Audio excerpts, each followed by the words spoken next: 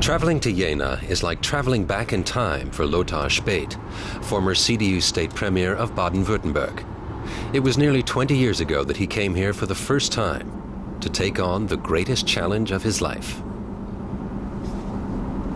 It was actually good that I wasn't fully aware of the situation before I got here. I underestimated the problems.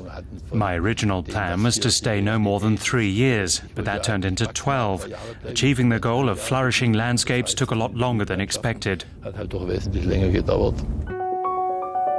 the spring of 1991, East Germany was no more. Its industry was run down. Most of the state holding companies resembled junkyards.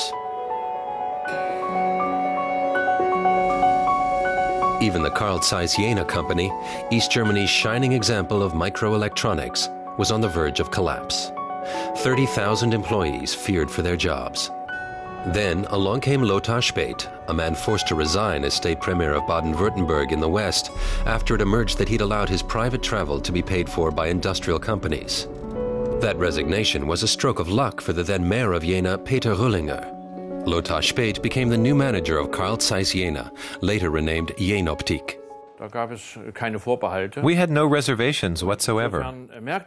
And when he and I took a little walk together that day through the city, I saw hope in the people's faces. Späth has come. Späth kept that hope in mind during his first negotiations with the Treuhand Agency, the federal trust set up to privatize East Germany's state companies and finance the restructuring of ailing firms. At the beginning of June, Späth sat down together with the Treuhand managers. He asked for the equivalent of 1.8 billion euros and not 1 cent less. I had seen many other companies settle for less early on, only to be forced to go back to the Treuhand later and say, please give us more money, we've run out. That might happen 3 or 4 times, and each time that company would be sold to someone else, and that was not at all helpful.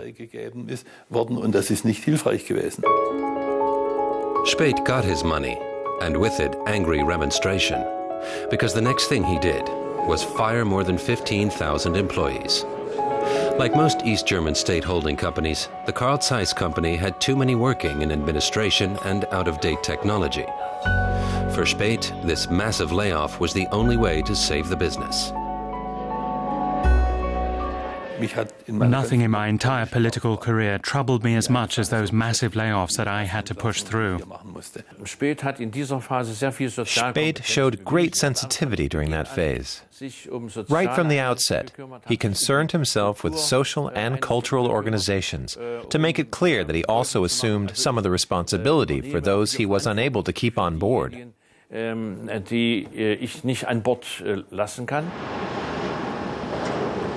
But most of all, he proved adept at running a business. Using the new funding, he rebuilt the company from the ground up and founded subsidiaries.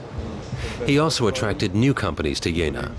Späth transformed a state-owned enterprise into the high-tech company Jenoptik that we know today.